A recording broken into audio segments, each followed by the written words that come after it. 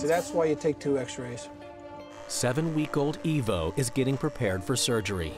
A second x-ray reveals the kitten's got a horizontal break, which means repairing his leg is going to be harder than Dr. Jeff anticipated. See, this looks like it's nice and oblique, long oblique. And we'll get in there, we'll see. Maybe we can get a couple wires over that, maybe we can't. But you look at this x-ray, and it doesn't look that long. That looks pretty straight across. Evo's fracture is up here. All right, so this is your ball and socket joint, and this is your leg joint, and this is fractured kind of up high. So what we're going to do is place an internal pin, then we're going to do a couple of wires around this, holding this. If we can get them on there, and I think we can get 2 on, it's going to be tight, and that really should work.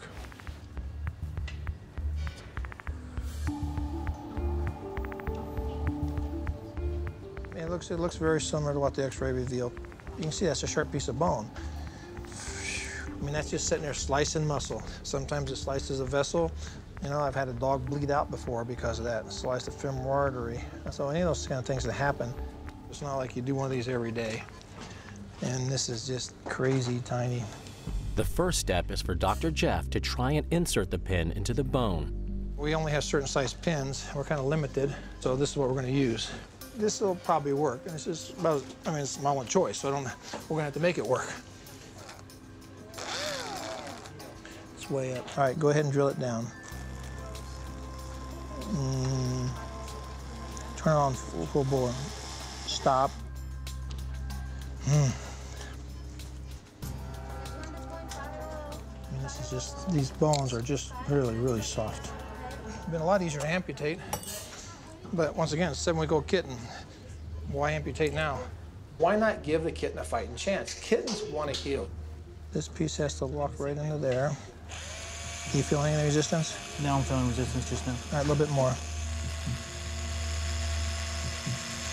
All right, yeah, that's it. This is locked in pretty good.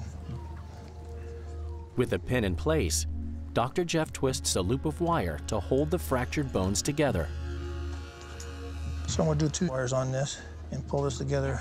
And this will keep that bone fracture nice and straight. Yeah, so that way it doesn't come apart and doesn't shift. That looks really good. All right, yeah. Let's leave that. I'll give you the other one. Mm-hmm. You got it? Cool. If you tighten them too much, they break. Tight enough, they don't work very well. Yeah.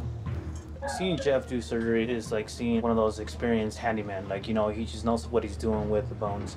And he's really great with his hands. And obviously, even though the kitty's really small, he's really good with it. Okay. So that's good and solid. Give me a betadine flush and I'll close this up. All right, so you're good? I think so. Oh. We're just gonna keep our fingers crossed. You know, it's not about how I feel about the surgery. It's how this kitten handles the surgery, and it's kind of between the kitten and God at this point. Okay, that's it.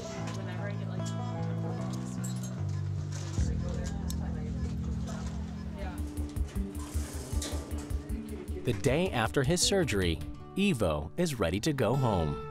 I barely slept last night, and the surgery took quite a while, so waiting for that phone call was very nerve-wracking.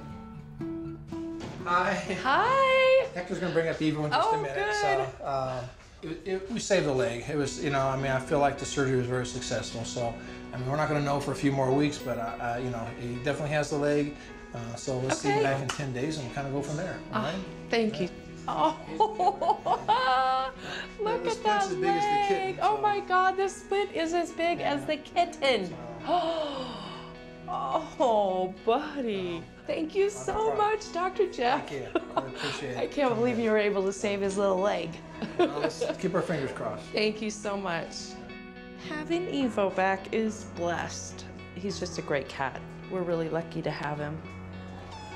I know. We'll get through it, buddy.